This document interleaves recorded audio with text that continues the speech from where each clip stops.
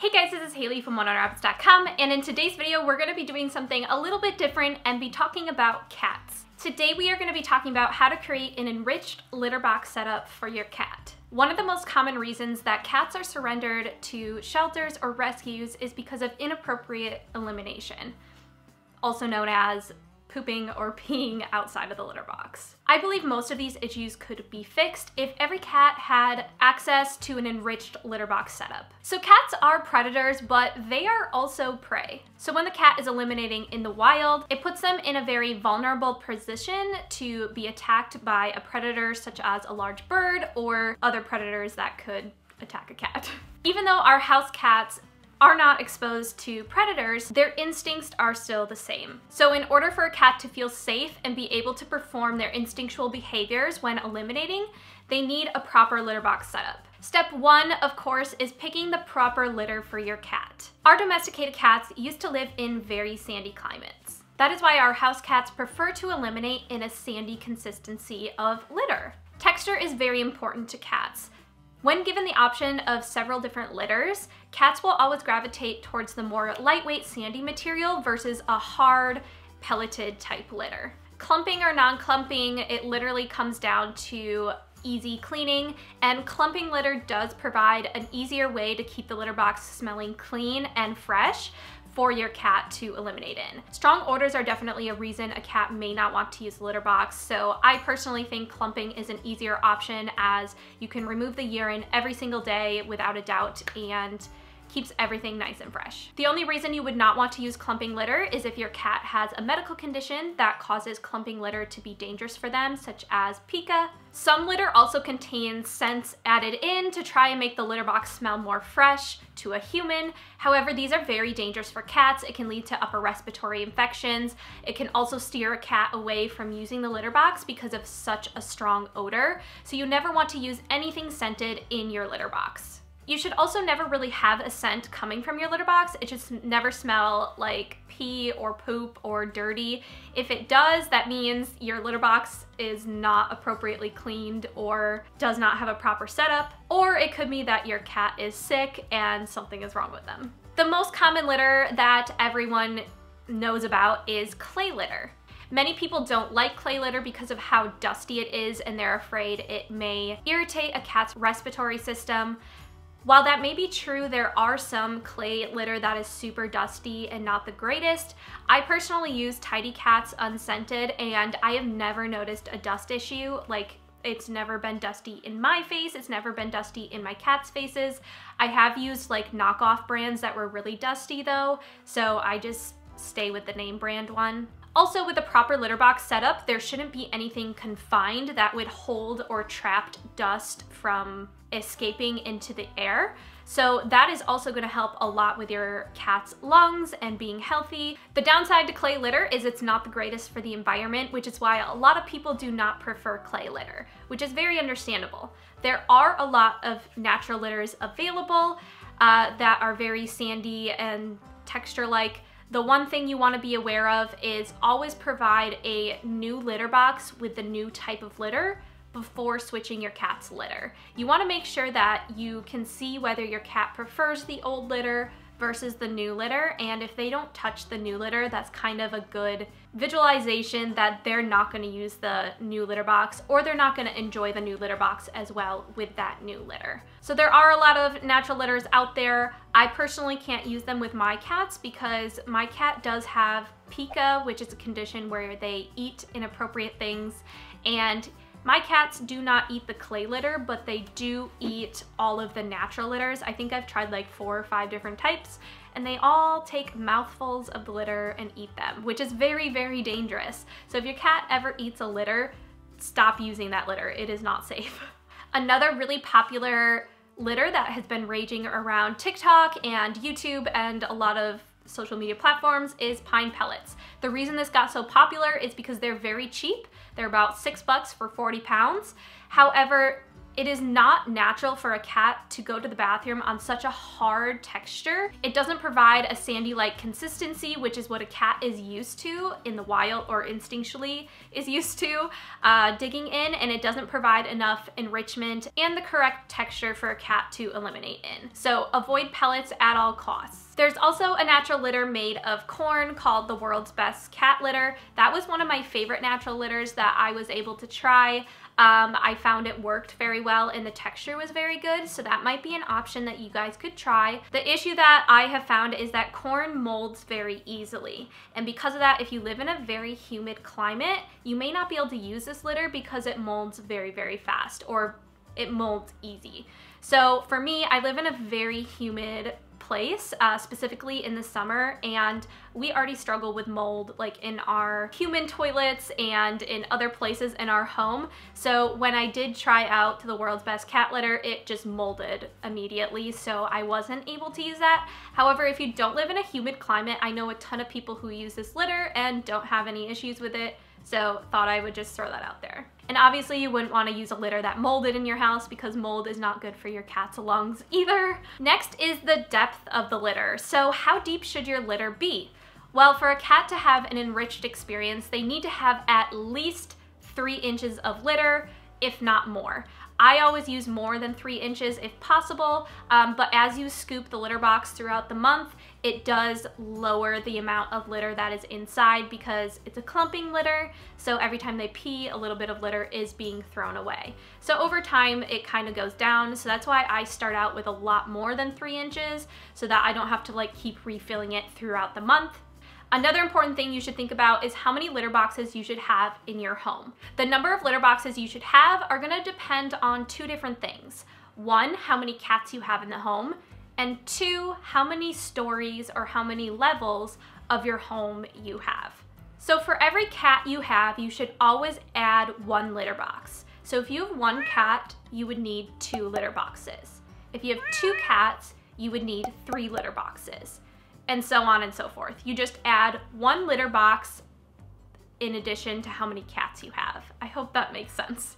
The other rule of thumb is how many levels you have. So if you have a 3-level home that has 3 stories, you would need at least 3 litter boxes. 1 litter box on each story of your home. So even if you only had 1 cat, you would still need 3 litter boxes for each level. Another question may be where to place the litter box. In all honesty, it doesn't really make a huge difference on where you place it, but there are a few places that you should not place it. 1 is in a very high traffic place in your home. Most cats are not gonna enjoy going to the bathroom in like a really noisy living room with a bunch of kids and family members. Another thing is you don't want it in a tiny closet or somewhere super confined. That is because our cats, again, are still part prey, which means when they go to the bathroom, that is their most vulnerable point. And if they're in a very small enclosed box or closet, they're gonna feel like if something was to enter that room, they would be trapped and there would be no way for them to escape. So small closets or those like litter box houses are off limits, as those are not going to provide an enriched experience for your cat and could lead to litter box issues. My favorite place to put it is in the corner of a large room. So I don't have a noisy household because I live by myself.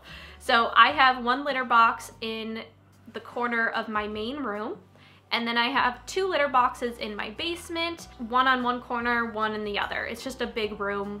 You know, it's not anything special. So I just prefer to put it in a room. You can put it like, you know, in a bedroom or in a main room if you don't have like crazy kids and people over all the time.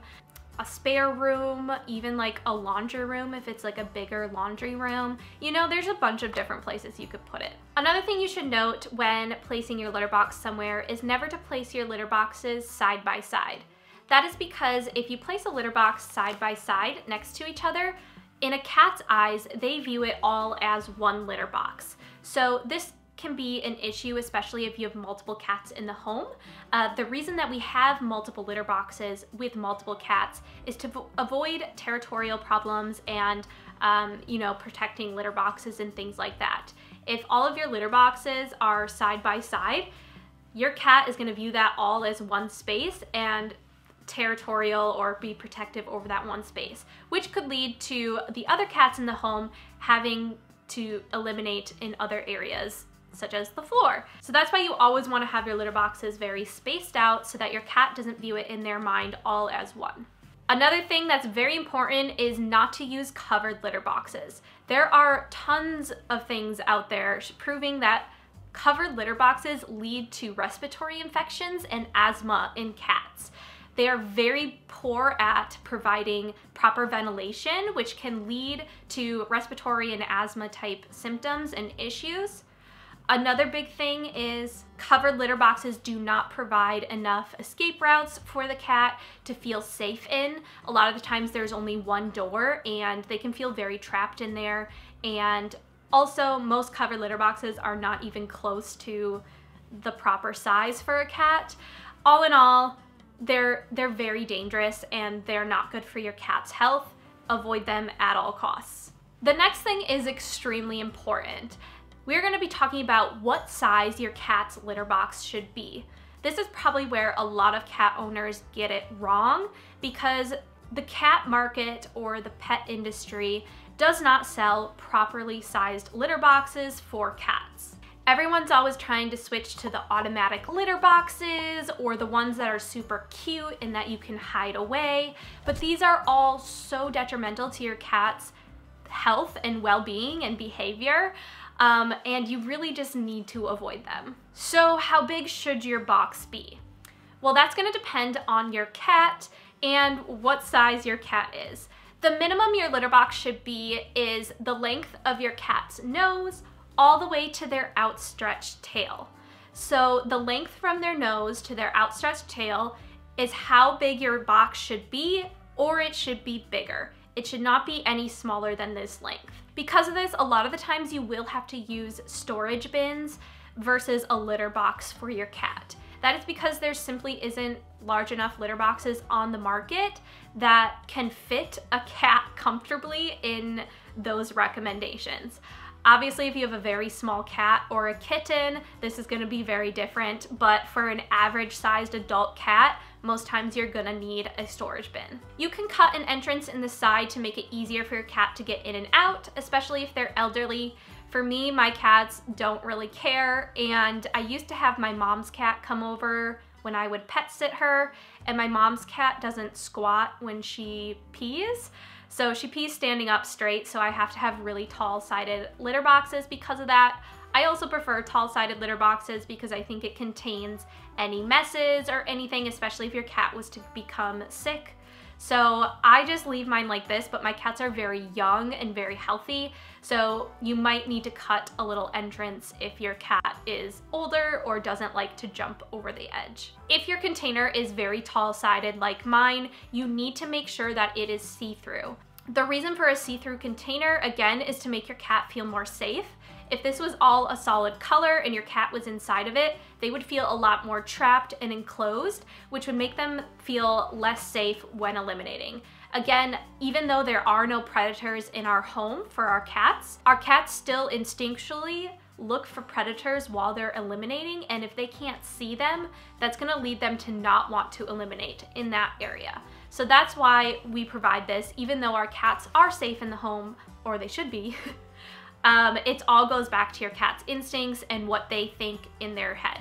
Another thing to help your cat feel safer is to always provide 2 entrances and exits to your litter boxes. So one of them will obviously be just jumping in and out over the edge of the litter box, but the second option should always be a raised, elevated platform that they can jump onto. That's because some cats will feel safer if they can jump onto something and be elevated, as this is something a cat would do naturally or instinctually to feel safe, is to get up high. That's why cat trees and cat walls and cat shelves are loved by so many cats, is because they feel a lot safer when they're up high and can oversee things. So putting something next to the litter box so that they can jump up onto makes them feel a lot safer. So something I like to use as an exit for the litter box is a short tower cat scratcher. I find these are like the perfect height. They're like 2 feet tall. and my cats love to sleep in them, and they're also a scratcher, so they're like multi-purpose. I only have one of them currently just because they are, you know, more expensive. They're like $40 to $80 depending where you buy them.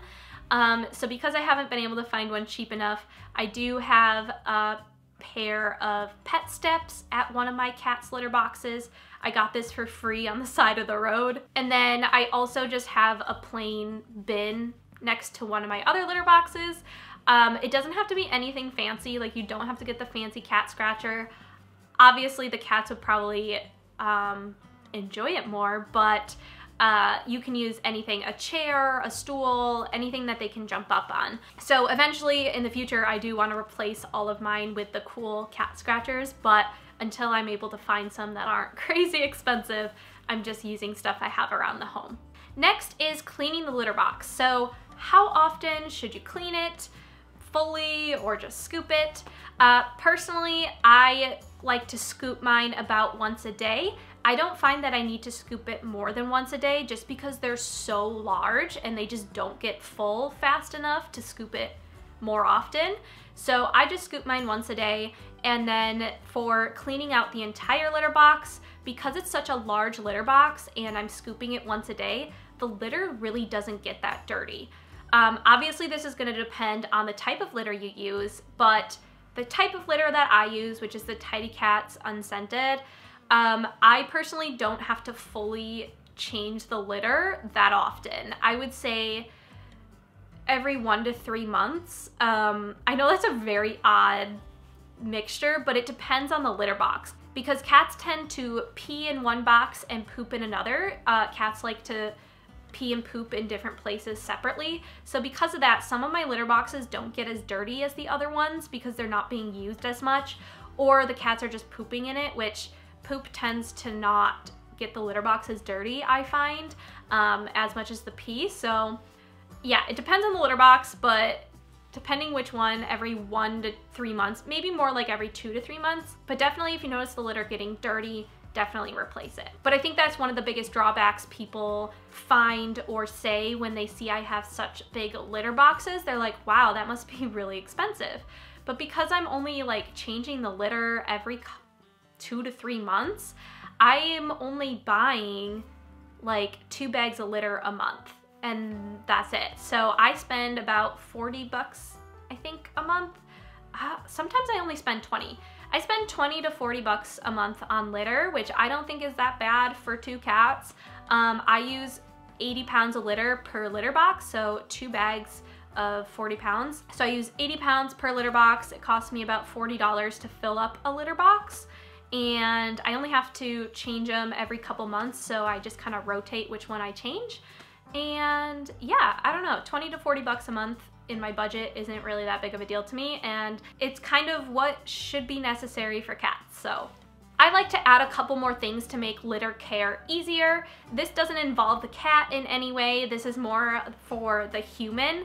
I really like the plastic chair mats from Amazon. They're just like to protect your floor from a rolling office chair, but I like to put them under my litter boxes in case the cat was to accidentally pee over the edge or poop over the edge. You know, it's just there to protect your flooring from any messes. I also really like these very large litter mats. They have holes on the top and then they're open on either end so you can dump the litter back into the litter box.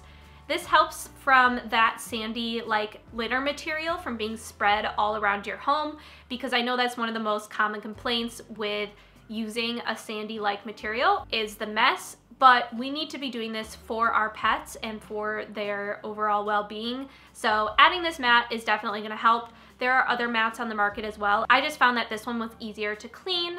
Another thing I really enjoy is the litter genie. This just makes scooping so much easier. I find that I'll do it more often because I don't have to go into the laundry room, grab a bag, go back to the litter box, scoop it out. After I'm done, put the bag in the garbage. And there's just so many different steps, and because I have a disability, all of those extra steps made me more tired and fatigued, and scooping the litter boxes actually makes me very symptomatic. So I wanted it to be as easy as possible for my disability as well as for any normal human.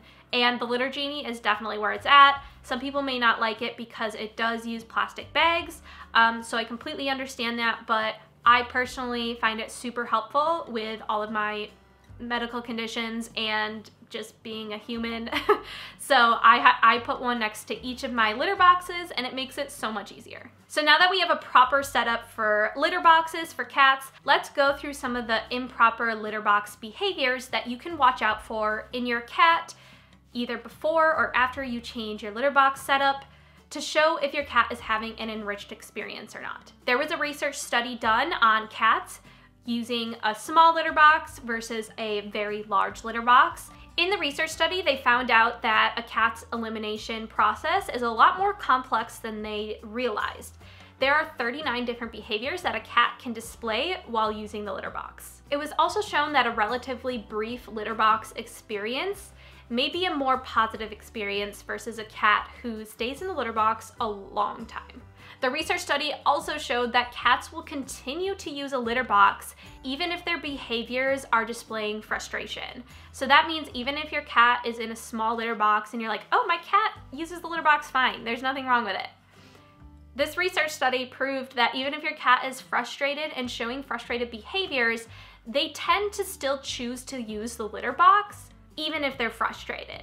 But that also shows that if a cat becomes more stressed or irritable in other places of their life, that might be the tipping point for them to finally just not use the litter box because they're already so stressed out in other areas and the litter box is so stressful for them that they may just decide not to use it. That's why providing a proper enriched litter box setup is so important. They also concluded that providing an enriched litter box experience could provide better urinary tract health for your cat, meaning less likely to develop UTIs or other urinary problems. One of the major differences between a cat using a smaller litter box versus a cat using a larger litter box that they noticed was the cats using the smaller litter boxes urinated for longer, which that may sound weird, but on average, the cats using the smaller litter boxes were urinating for 52 seconds. And that might not seem like a big deal, but regardless of the size of a mammal only takes approximately 20 seconds to fully eliminate their bladder. That means if your cat is urinating for 52 seconds, they have been holding their urine for way too long. So what this research shows is that cats using smaller litter boxes tend to hold their urine a lot longer before going and choosing to urinate, which could lead to, obviously, urinary problems. Holding your urine is not healthy and can lead to urinary tract infections and other issues like that. Whereas cats in the larger litter box space weren't holding their urine and were able to eliminate a lot shorter periods of time. Another thing that was found in the research study is that even though the cats had much larger litter boxes, they still utilized every single square inch of the litter box during their elimination cycle. This means that when given the opportunity, cats will use every space that they have to complete an elimination. So just because your cat is in a small litter box and you feel like they don't need more space than that, when given the choice, a cat will explore and use a larger area when given the chance. One of the main differences between a cat using a smaller box versus the larger box that they found in this study was that cats using a smaller box excessively scratch on everything. Cats with a smaller litter box were spending 2 minutes post-urination pawing and scratching at the litter, the walls, different surfaces, and we're doing it for about a minute after pooping. Another thing that was noticed a lot in this study was the cats in the small litter box were almost stuck in a loop where they would go to the bathroom, scratch, scratch, scratch, sniff, sniff, sniff, leave the litter box, and then they would come back after using the litter box to smell their elimination again, to scratch, to do things, and then leave and come back again. It was almost like they kept having to redo it, whereas cats in an enriched litter box setup never went back to go sniff their stuff.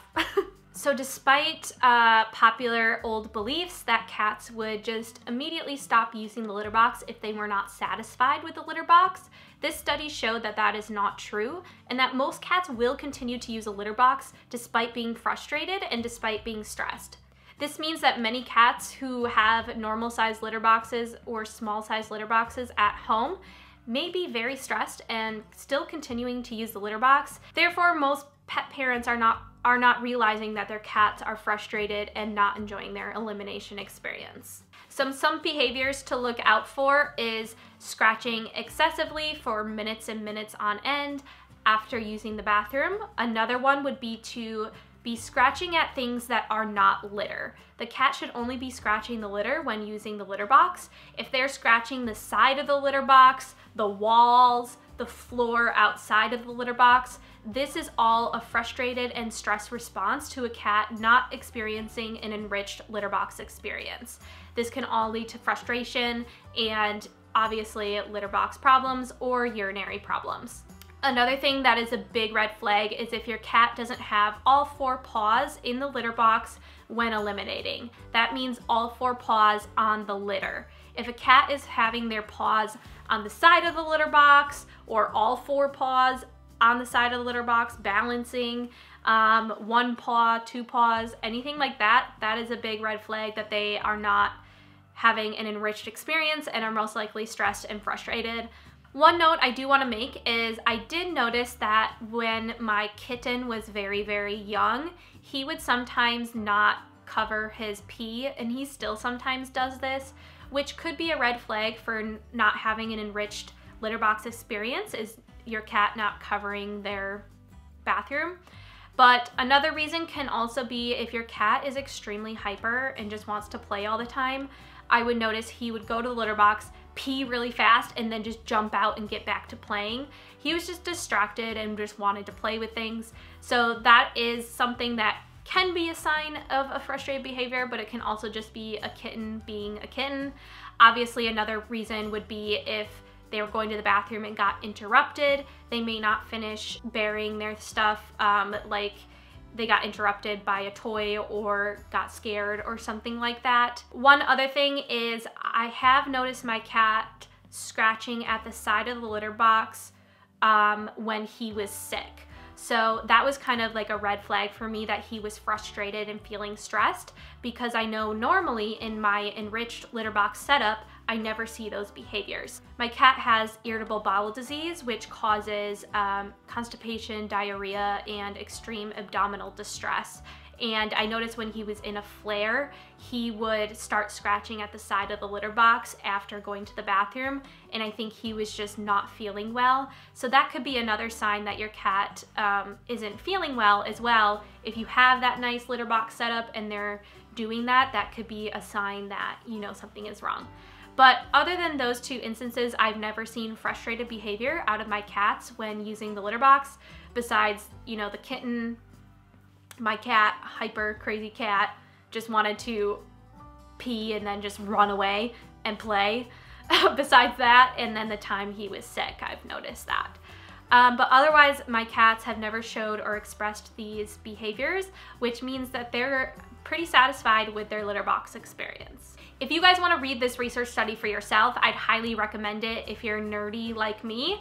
I'll leave the link down in the description below. It was super great. I loved it. I've read it through multiple times. But if you're not nerdy and you just want to follow the advice in this video, that's totally fine too.